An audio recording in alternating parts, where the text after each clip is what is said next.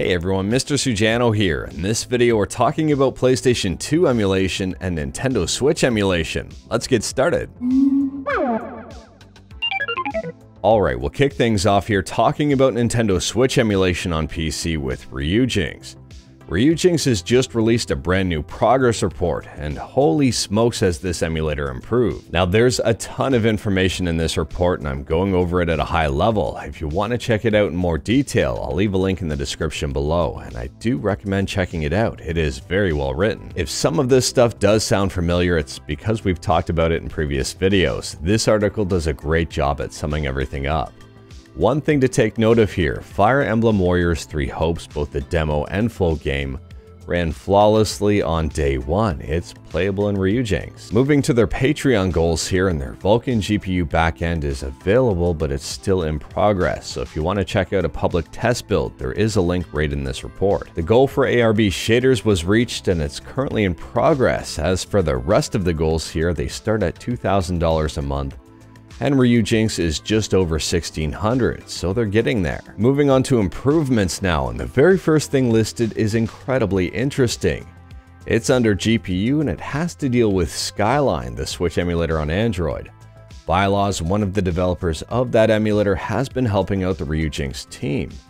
There are a bunch of improvements here, including Skyrim, which now boots. Now this improvement also helps out games like Monstrum Nox and Twisted Dreams. With Monstrum Nox, it took someone 5 hours to get into game, and this improvement significantly reduces that time. Moving on from that, in a game called Genkai Toki Moro Crystal H is now a little bit more playable. This is the before and this is the after. If you're a fan of visual novels, like Loopers, sometimes the background was upside down and now that should be fixed. It looks a heck of a lot better. Super Mario Strikers now has a crowd. There has also been a bit of a performance improvement to games like Super Mario Odyssey and Xenoblade Chronicles.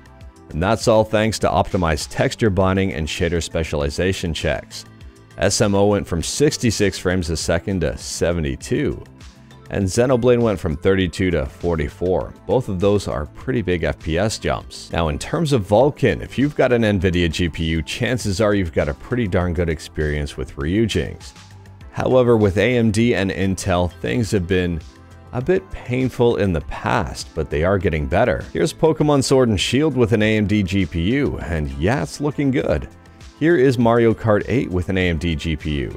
And here is Zelda Breath of the Wild. This is before, and well, this is after. It's rendering a heck of a lot better. Month over month, Ryujinx is getting better and better. The development team is amazing here, and if you're wondering what emulator to use for Switch games on PC, whether it's Yuzu or Ryujinx, my answer here is use both of them. They're both absolutely free. And speaking about great emulators that are also free, next up here we're talking about PS2 emulation on Android with Aether SX2. Aether SX2 just got a brand new update on the Google Play Store. This new version of Aether SX2 is version 1.1-2468, and it combines the best of a bunch of things we've talked about in previous videos.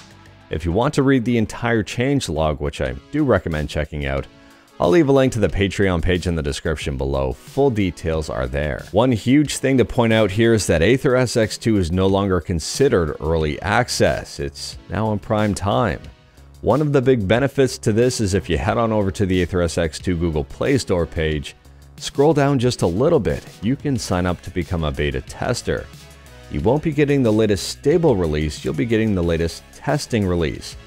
And that may include some performance improvements that you've been looking for. A really cool new feature added is touchscreen swipe binding, so you can use touchscreen movements to control things, and it's completely customizable. The controller dead zone setting is now available, and you can tinker around with it on a per controller basis. On top of that, they've upped the default sensitivity to 133%, which should be good for most games. Multi-tap has been added, so if you want to play a game with possibly up to 8 people, Aether SX2 now technically supports it. There's a new pressure modifier button which is awesome for touchscreen controls. For example, games that require a soft press. Well, you can now do a soft press with touchscreen controls. If you're using widescreen patches on games, Aether SX2 will automatically switch to 16:9 aspect ratio, which is a nice quality of life improvement. There have also been a bunch of micro optimizations which has led to a arguably big performance boost, up to 5 to 10% depending on game and device. If your device is severely outdated or underpowered, Aether SX2 is incredibly demanding, and you might not necessarily see the boost you're looking for. Thanks to PCSX2, now LOT's CRT TV shader is available in Aether SX2. On top of all of that, this new version also brings about some bug fixes and some more minor improvements. And I find Aether SX2 fascinating for an emulator that's already kind of optimized very well. It keeps getting better and better. If you haven't checked out Aether SX2 already, I highly recommend checking out this PS2 emulator. But anyways, that is all I've got for you in this one. Straight to the point, haul stuff and no fluff. Let me know your thoughts about anything we talked about today in the comments below, whether it was Ryujinx or Aether SX2. On top of that, I want to say a massive shout out to all of you.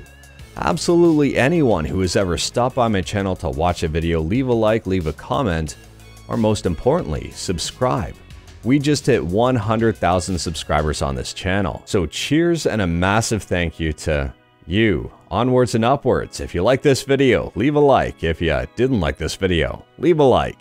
Hit that subscribe button, check out my other videos, don't tempt fate, save your state.